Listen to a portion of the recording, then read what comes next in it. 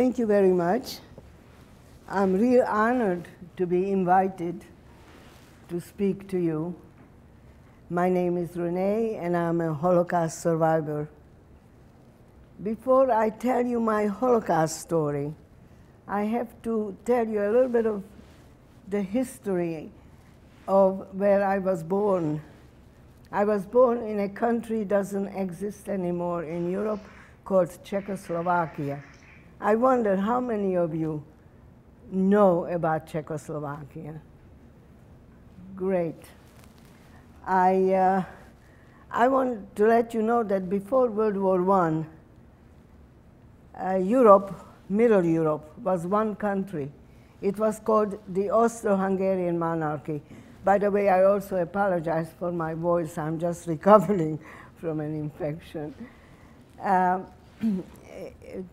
It was called the Austro-Hungarian monarchy, which tells you that Austria and Hungary were the two major ruling countries. And there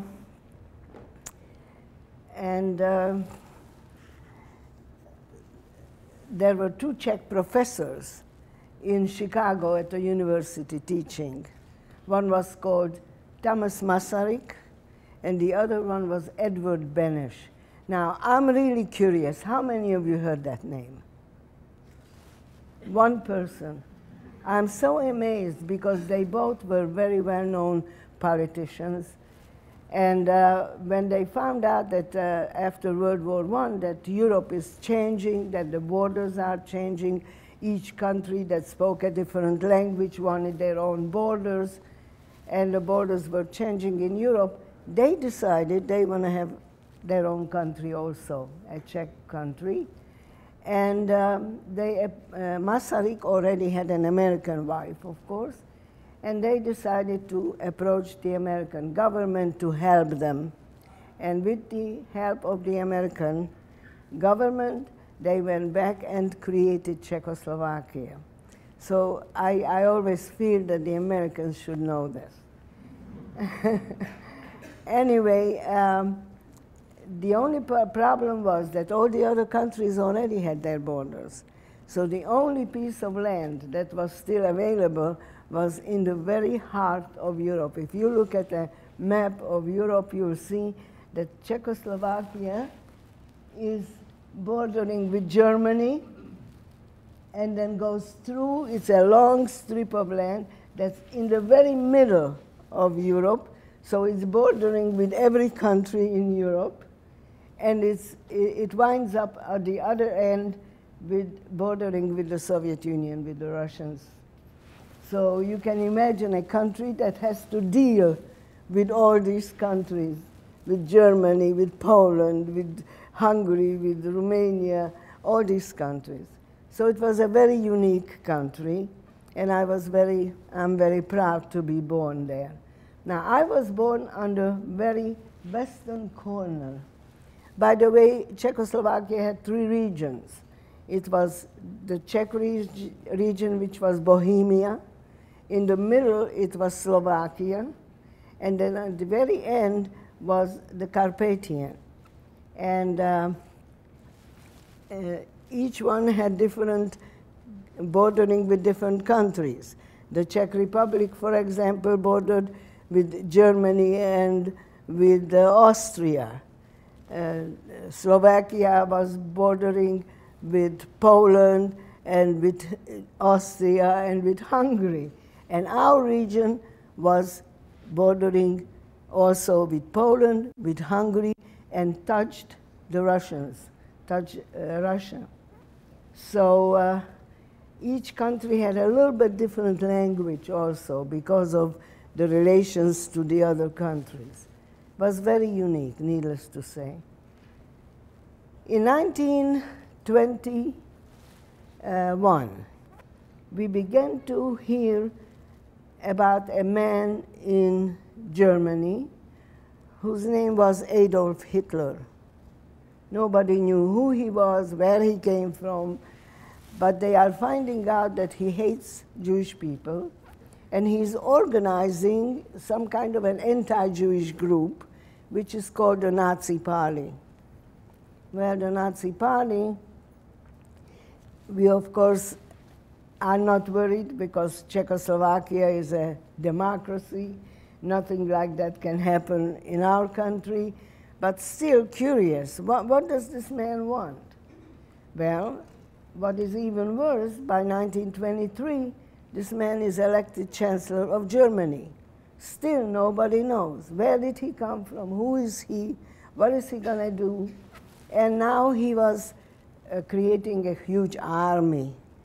And he was creating these shows. When you went to the movie theaters, you could see before the film was shown, they were showing these, I don't even know what they were called, but they were showing his army and his show with his German army. And of course, all of Europe was now beginning to worry. What does he need an army for? World War I just ended. Is he going to fight again? Who is he going to fight and why? Well, Mr. Chamberlain of England decided that he will find out. He organized a little meeting with Mussolini from Italy, Mr. Daladier from France, and Hitler, and they were questioning him. What does he need the army for, and why is he doing all this? Hitler's answer was that part of Czechoslovakia, which was bordering with Germany, which is called the Czech Republic, the borders of that Czech Republic used to belong to Germany. It is a territory called the Sudetenland. And he feels that Sudetenland should be returned to Germany. Now, England and France in 1938 made the biggest mistake of the European history because that created the Holocaust and World War II. So England allows Hitler to march into the Sudetenland. And of course, that's not what Hitler wanted. He wanted to have a foot into Czechoslovakia. And a few months later, his army marched into the capital, which was the city of Prague, and wiped Czech Republic off the map. Now, that's all right. But what is he going to do with Slovakia? He didn't have the right for Slovakia or for the Carpathian. So he decides that Slovakia should just become a separate country. He got autonomy, put in a Nazi government, and everything is going to be fine in Slovakia. He didn't realize that Slovakia became his worst enemy.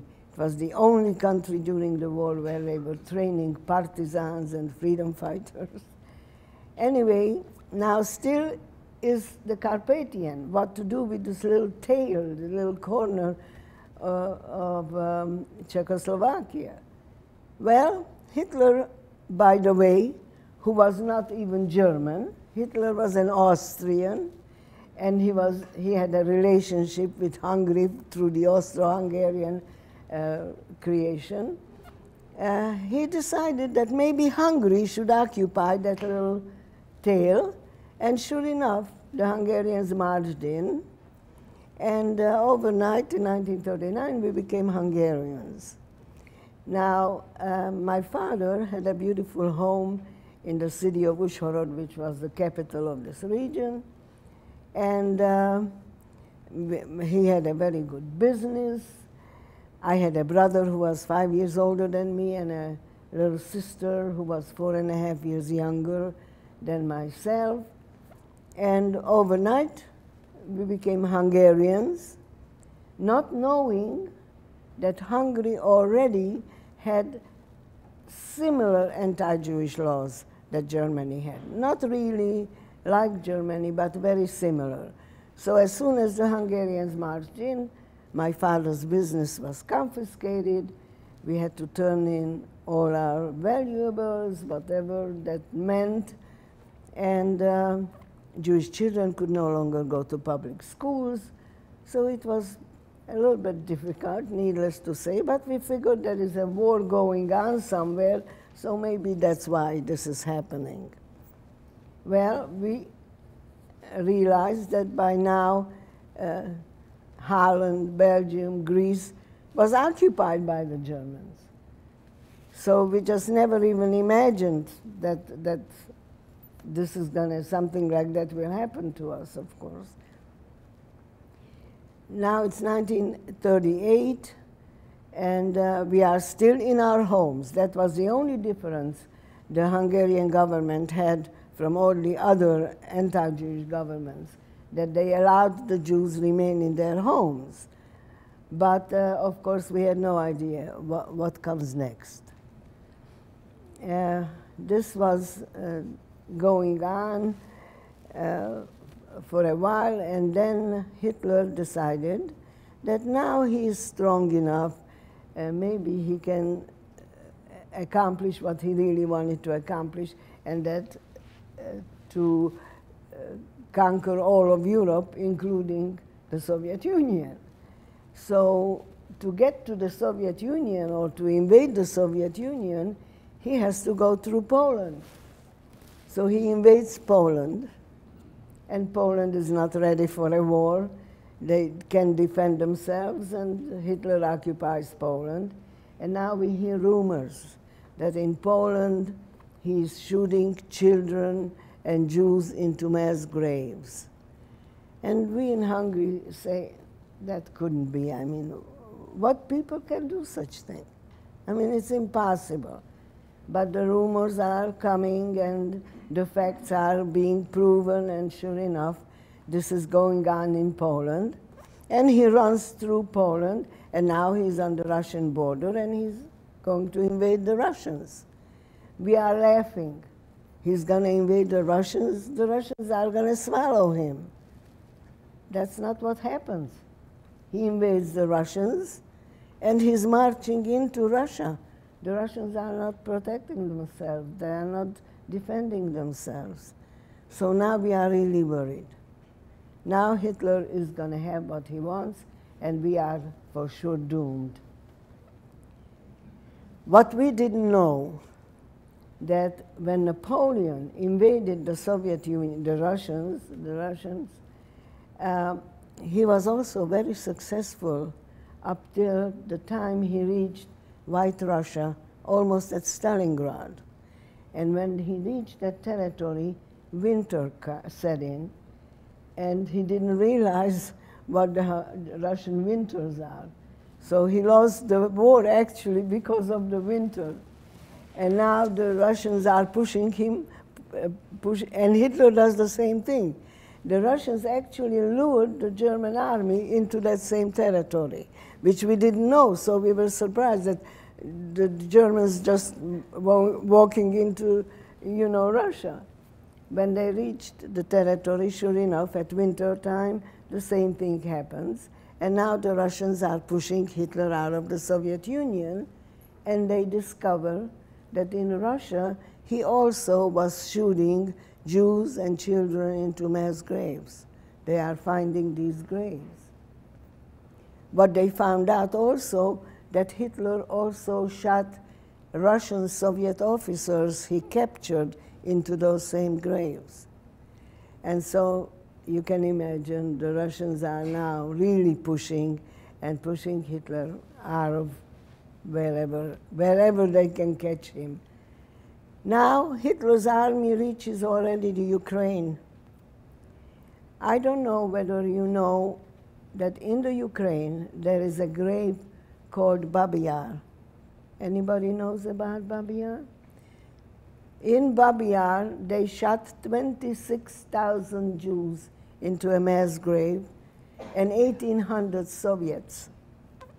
And so Hitler's army is there. Hitler wants them to actually eliminate, get rid of this grave so that it's not found by the Russians. But the Russians are pushing, and Hitler has to go back to Germany. Now, his army to go back to Germany, he has to cross the Hungarian border. And now we are shaking, of course. what's going to happen to us? And sure enough, Hitler's army reaches our borders, and Hitler finds out that the Hungarian president, who was his closest friend and ally, is double-crossing him. Hungary now is the only country where the Jews are still living in their homes. In all the European countries, the Jews were already in some kind of camps. And of course, they were called ghettos, not camps yet. And I'm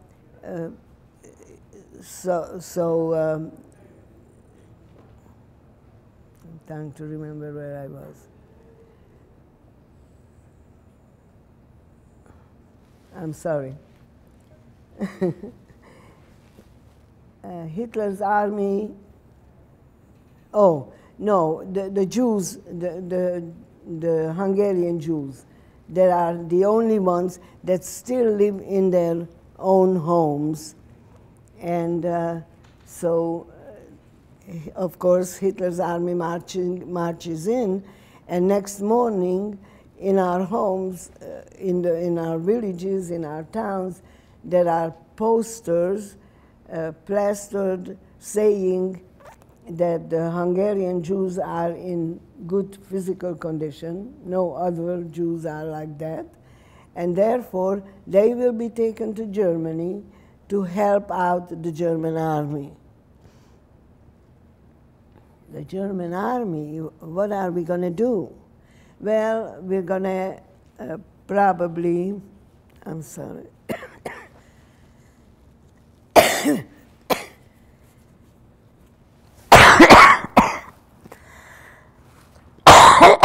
I'm sorry.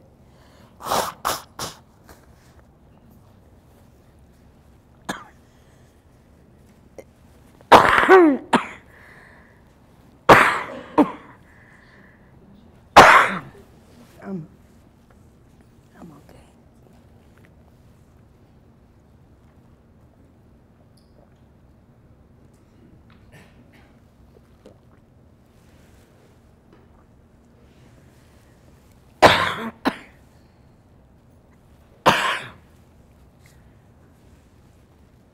Well, we are going to harvest, producing food for the German army, or we are going to work in factories producing war machinery. We can take a suitcase with us, but they tell us the measurement of the suitcase, how big the suitcase can be. I'm very sorry.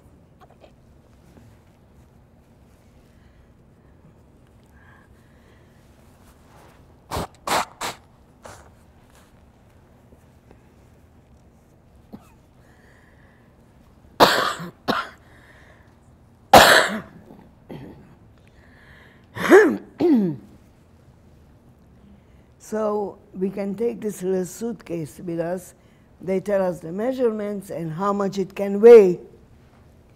So you can imagine they wanted everybody to carry their little suitcase, even the children. They walk us to the railroad station, and of course we are looking for passenger trains. There are no passenger trains on the tracks. Cattle cars are waiting. And they tell us to pack into these cattle cars. And the Jewish people amongst themselves, of course, are talking. We are going to help them out. At least they can take us on a regular train.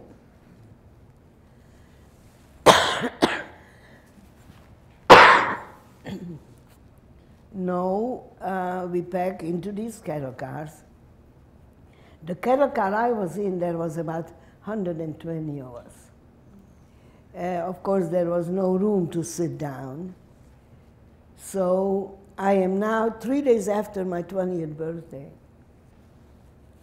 And it is 1944. And I have a few colleagues in the cattle car. So we decide to help out the old people, so at least they can sit down, and take children out of the arms of parents to place them into the laps of these elderly, to make it a little more comfortable for us.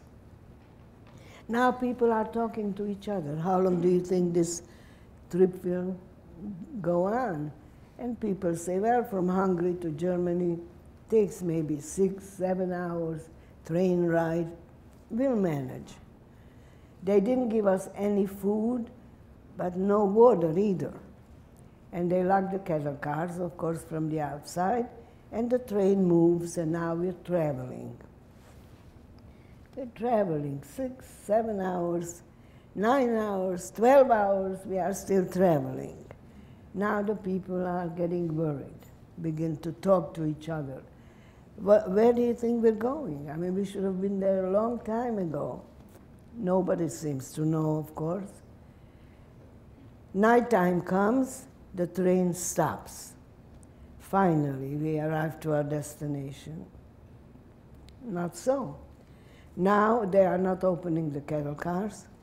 The Nazi soldiers who are escorting our train are banging on the walls of the cattle cars, yelling to us if we are hiding any money or any valuables, any jewelry, gold.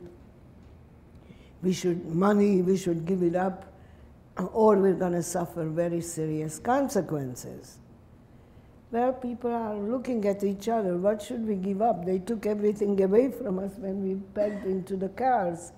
So nobody has anything.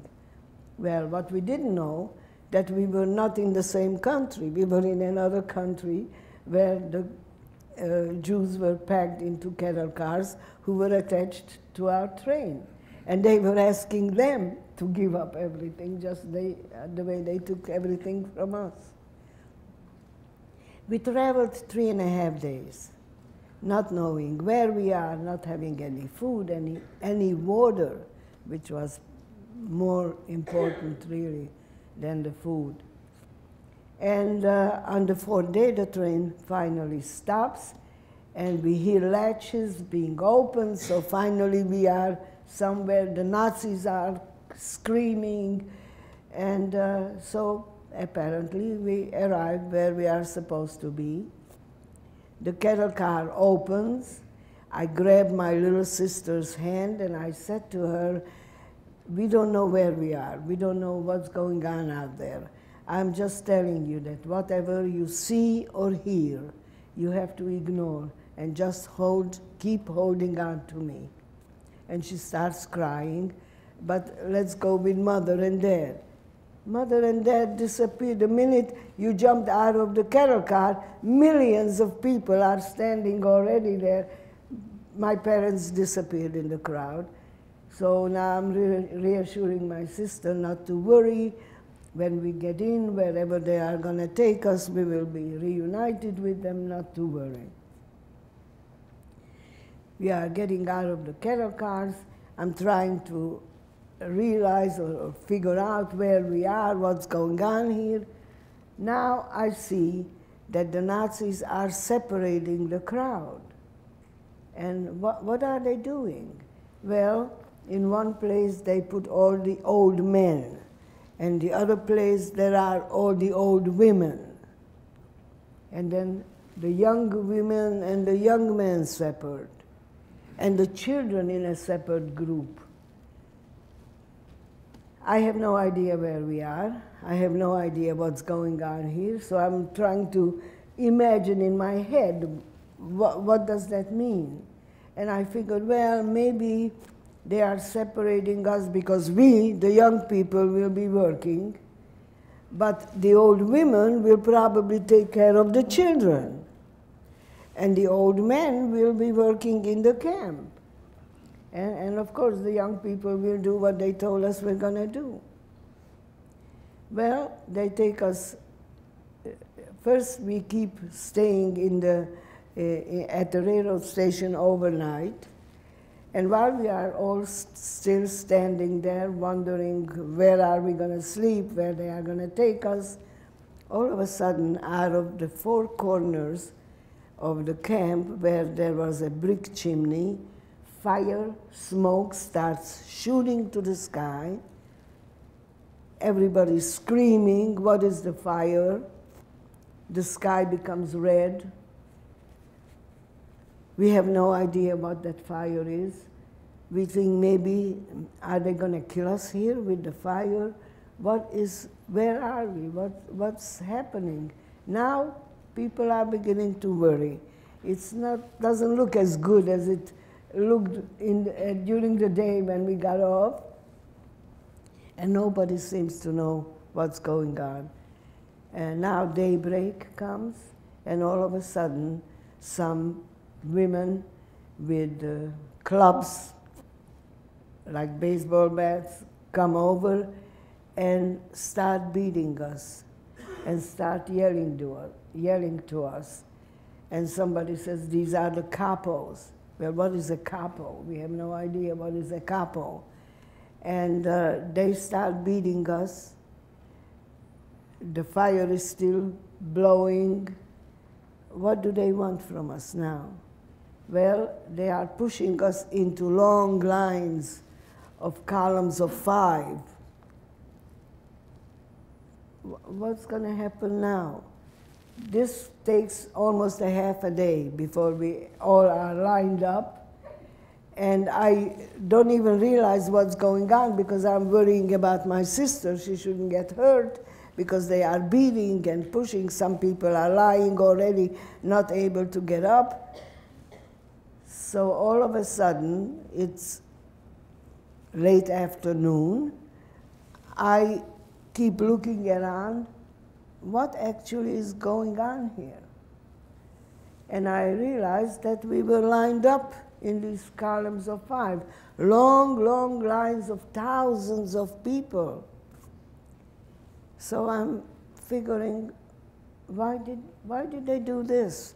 What do they want from us now? And as I'm looking around, my prisoner next to me turns to me and she says, do you know why they lined us up here? I said, no. Why? Do you? She says, of course. Now they are going to bring the machine guns and they are going to wipe us out.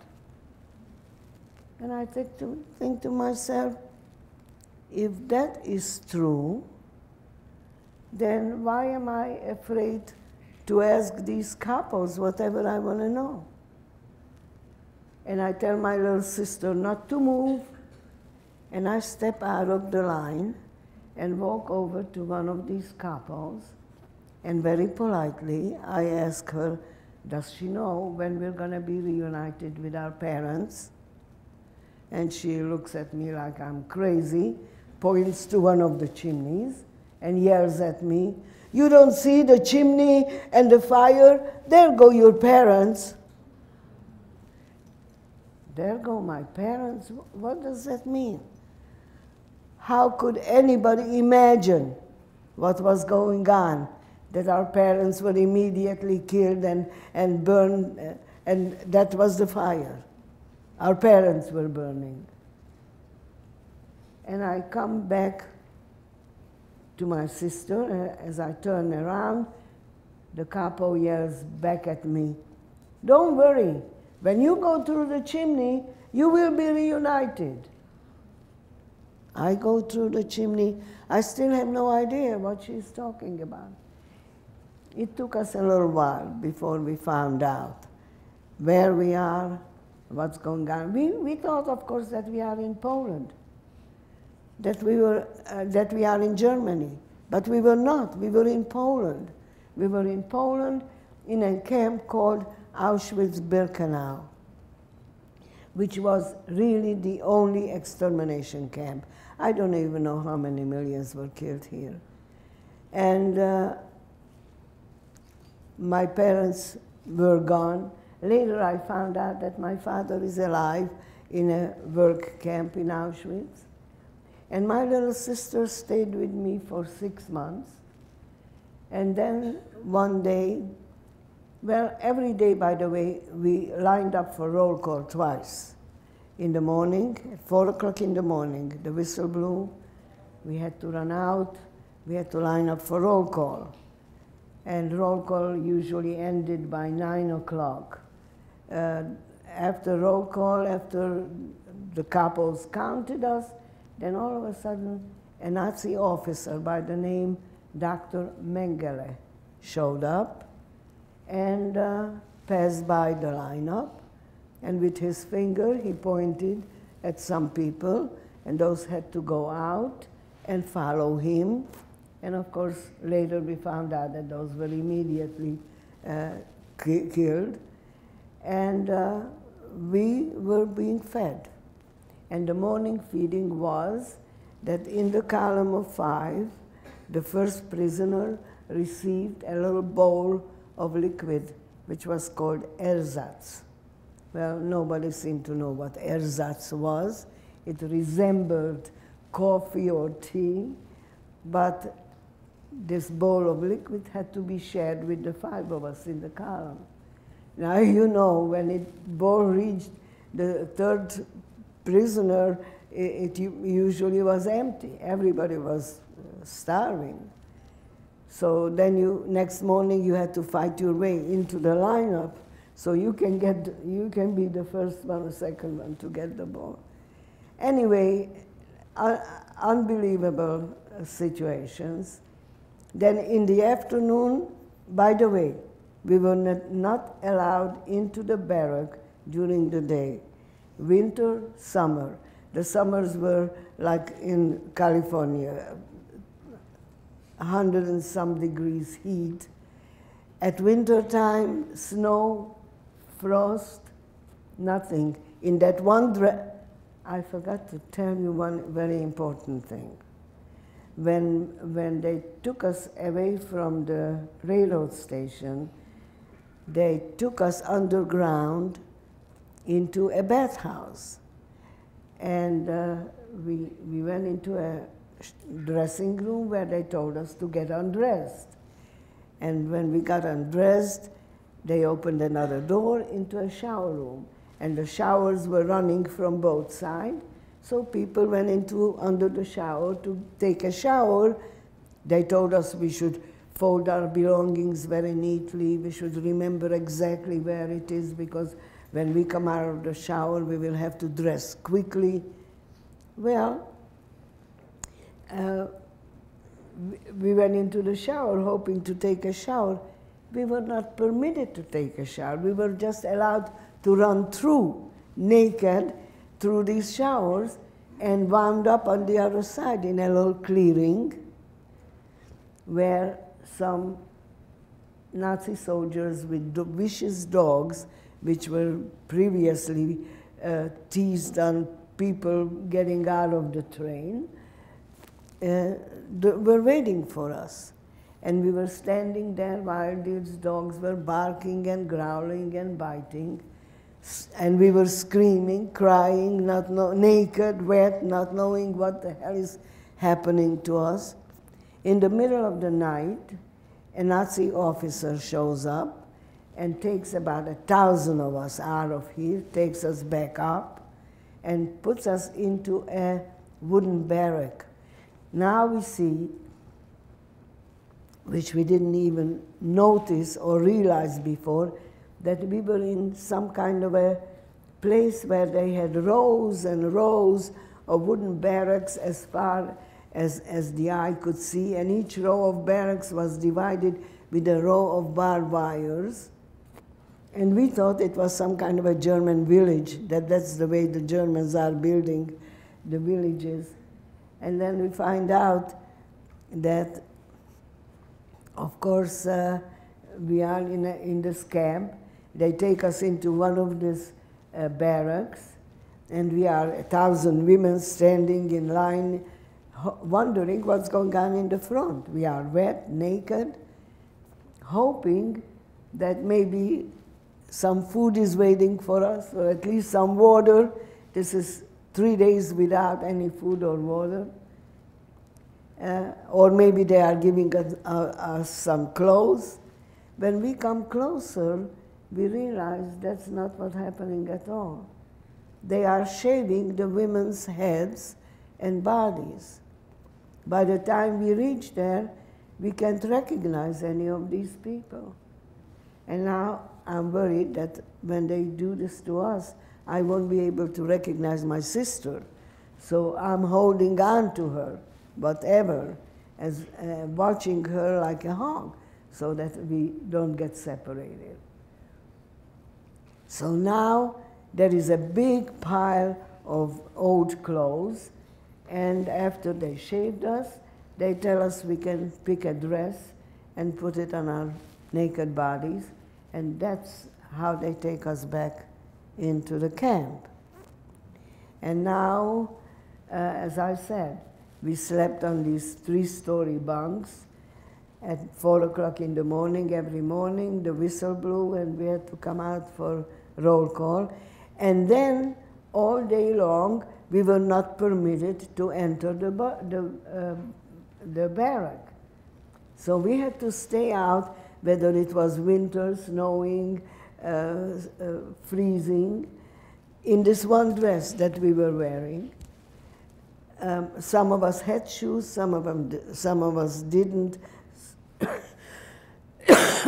So they gave us some Dutch wooden clogs, and all day long we had to stay outdoors. We were not allowed to get into the barracks because they were scrubbing the bunks.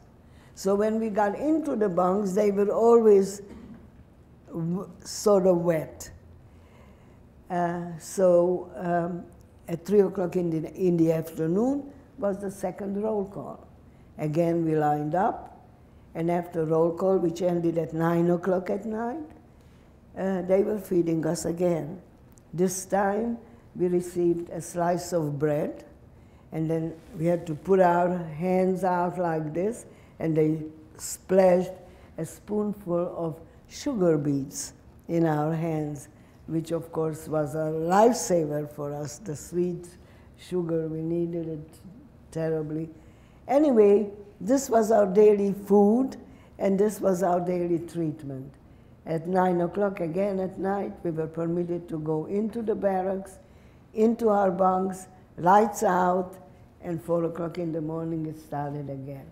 That was our daily routine. And 6 months after we arrived there, my sister was taken away from me. I had no idea where. Of course, I thought that she was probably killed.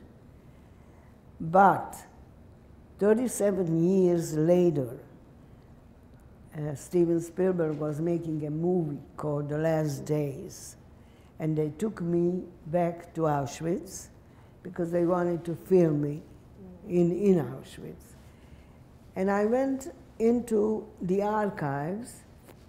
Actually, they wanted me to go into the archives so I can see if I can find any document proving that I was there.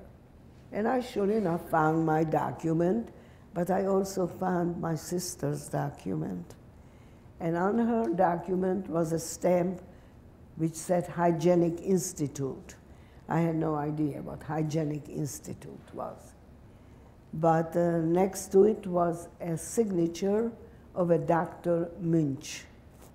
So I went over to the archivist asking, what does all this mean? He says, I really don't know, he says, but I have the address of this Dr. Munch. I'll give you his address, and you can write to him, and maybe he will tell you what this all is about. While I'm talking to the archivist, the filmmaker who's filming all this comes over to me and whispers to me, you don't need Dr. Munch's address.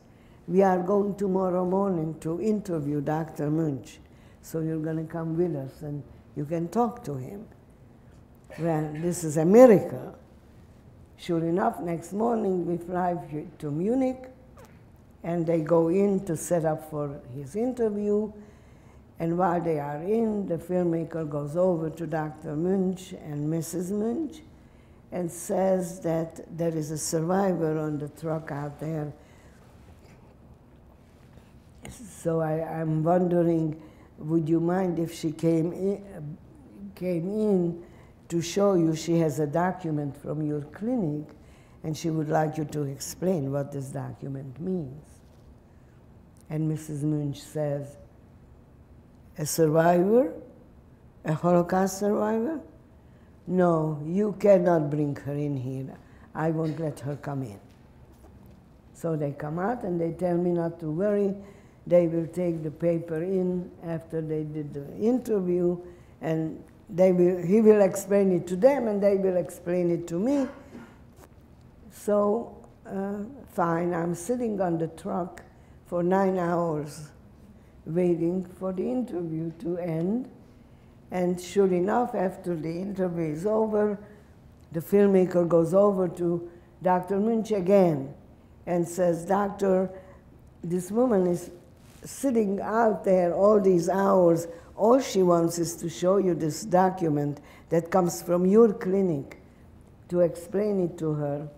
So he says, okay, bring her in, but tell her if she's going to be provocative, if she's going to ask me questions I don't want to answer, I'm just not going to answer to her.